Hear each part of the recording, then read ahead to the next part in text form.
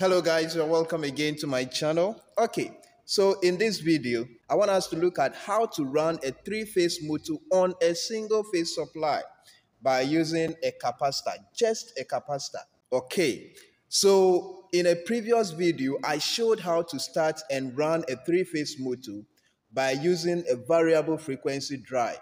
Yes, that is one way you can run a three-phase motor with a single-phase supply. But then today in this video, we are going to look at a cheaper way of running a three-phase motor with just two lines. I mean single phase, live and neutral. Okay, so these are two lines, one for live and then one for neutral.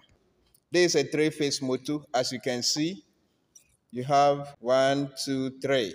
So this requires three-phase supply to power it. But then in cases where you want to run a small three-phase motor on single-phase supply, due to the unavailability of three-phase supply, sure, there is a way you can do that. And that is what we are actually going to look at. So in this video, I want us to look at how to run a three-phase motor on a single-phase supply by using a capacitor. If you really want to do this, you have to be patient and listen carefully to the instructions and the steps. All right.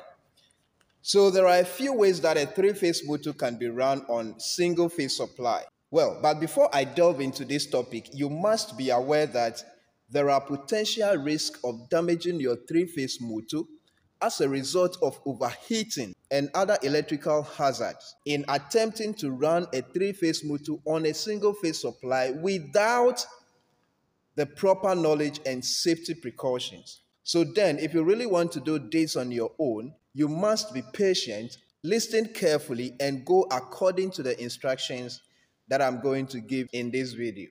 All right, so basically there are two common methods that we can use to run a three-phase motor on single-phase supply. One method is by using a capacitor, and then the second method is by using a variable frequency drive. But between these two, the variable frequency drive method is the most recommended and versatile option because the variable frequency drive provides near to optimum motor performance with simple single-phase input. And the same VFD can be used to vary the speed of the motor.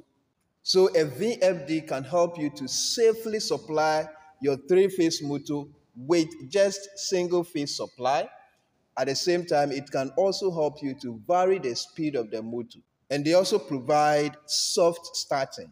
All right, so I have already made a video on how to wire a VFD to a single-phase supply to run a three-phase motor and how to control the speed of the motor with the same VFD.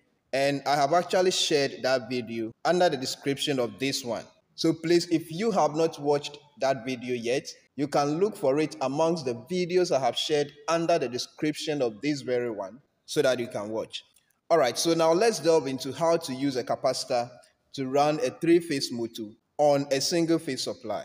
Okay, so first of all, the connection here is in star. So we would have to connect it in delta. So let's do that. We go step by step. The first thing we do is to make sure our motor is connected in delta configuration.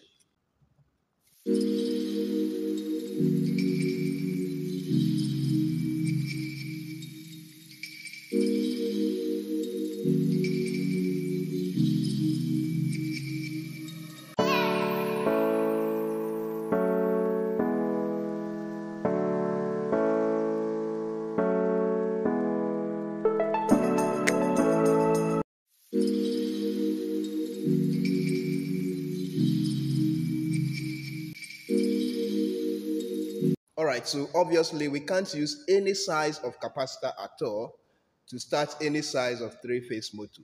And so the little trick is that for every 1 kilowatt, use a 70 microfarad capacitor. But in this case, this motor is rated 370 watt. Alright, so now let's do the calculation and find out the appropriate capacitor that can help us to start this motor. Okay, so 1 kilowatt is 70 microfarad, which means that for every 1,000 watts, you need to use 70 microfarad. In our case, we have 370 watt. So then if 1000 is equal to 70 microfarad, 370 will be equal to a capacitor that we don't know. Let's represent that unknown capacitor with C.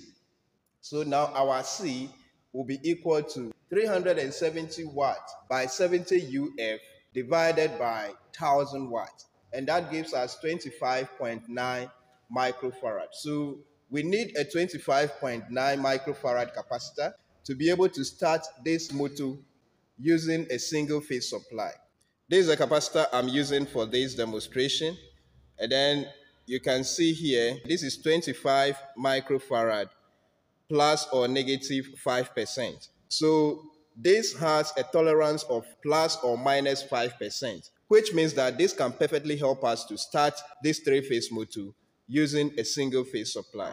Okay, so this is the capacitor, and then this is our two lines. This is live, this is neutral.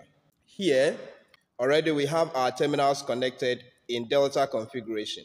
So all we need is to connect our supply to these terminals. Now, look carefully. This is how the connection is going to be done. First, we can connect our live here. Then, we add one lead from the capacitor to the live here. And then, our neutral comes here. And then the other cable from the capacitor goes to where the third line should have been. So we have live plus one lead from the capacitor. Then we have neutral. And then we have the other lead of the capacitor connected here. Okay, so now I have to tighten these cables to the terminals correctly.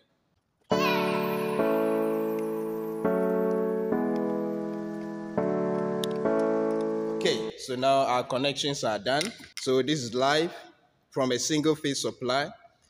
This one lead from the capacitor. This is neutral. And this is the second lead from the capacitor.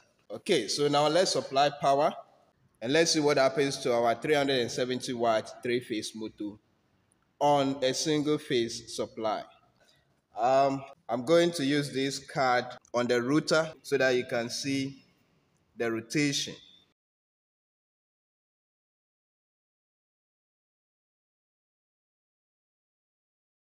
All right, so now let's see what happens to our three-phase motor on a single phase supply. This is the capacitor.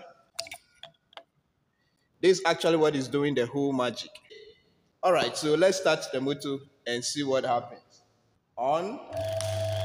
Wow, exactly. So this is single phase supply, live and neutral, with a capacitor running our three-phase motor. This is normally supposed to be run on three-phase supply, but here, with the help of this capacitor, we are able to run this motor using just single phase. But then this is an advice I'm giving you. You can rely on this method to test run your three-phase motors or to run your three-phase motors for a short time.